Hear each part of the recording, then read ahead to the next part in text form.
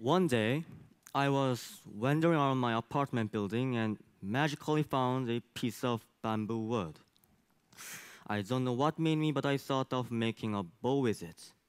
Maybe it was because my anti-digital parents over there did not let me own a smartphone or play a computer game, so I was in a need to make my own toy, the primitive way.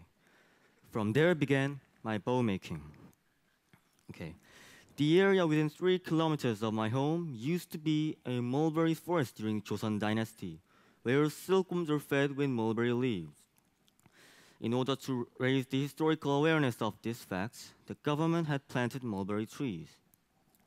The seeds from these trees also have spread around by birds here and there, nearby the soundproof walls of the city expressway that has been built around 1988 Olympics.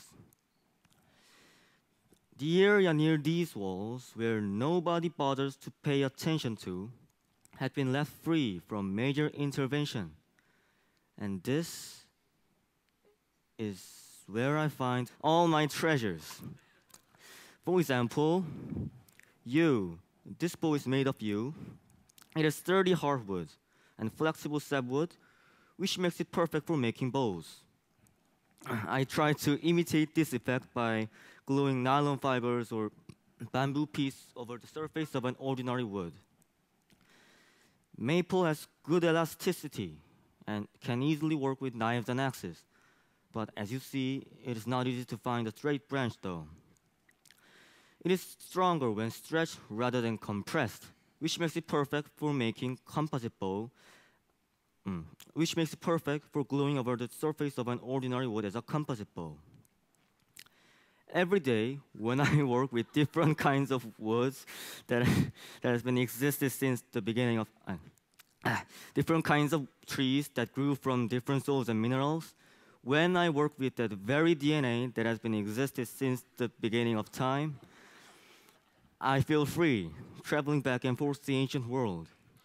It is the best trip you can take, even better than any other imaginary world in computer games.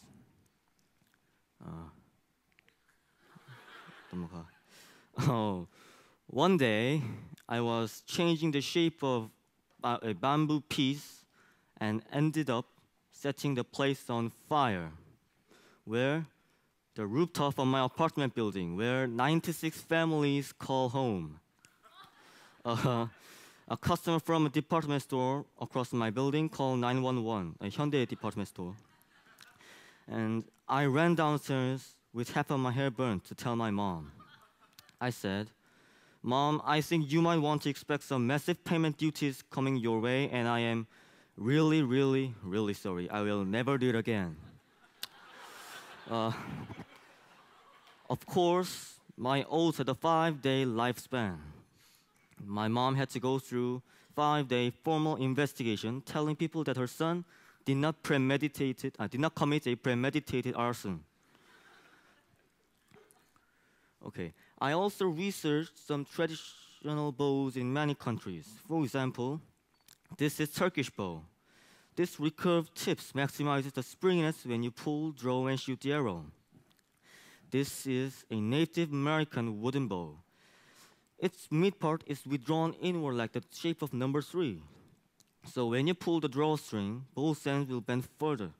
The further you pull, the draw weight goes up, so the arrow will fly a longer distance. After fixing, breaking, redesigning, mending, bending, and amending, I came up with my own ideal bow.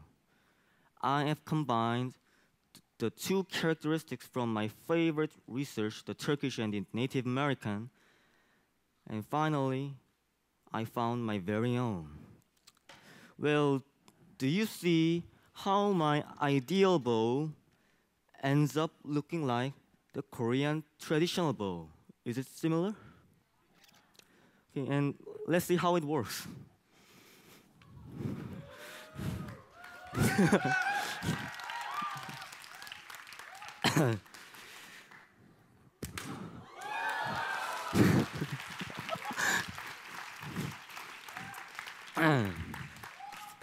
Our ancestors already knew So bravo to my Korean DNA.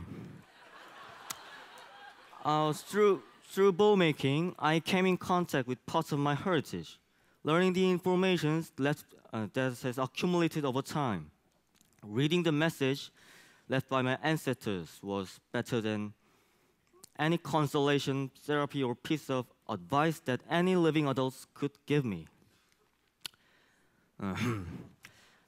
The bow may function in a simple mechanism, but in order to make a good bow, a great amount of sensitivity is required. You need to console and communicate with the wood material. Each fiber in the wood has its own reason and function for being, and only through cooperation and harmony among them comes a great bow. Living in a pressure cooker competition environment, my own ideal world is the place where no one is left behind and everyone is needed exactly where they are, like the fibers. The place where the strong is flexible and the vulnerable is resilient. The bow resembles me and I resemble the bow. Now I am shooting a part of myself to you. No, better yet, my part of my mind just stepping shot over to your mind. Does it sting anyone? Thank you.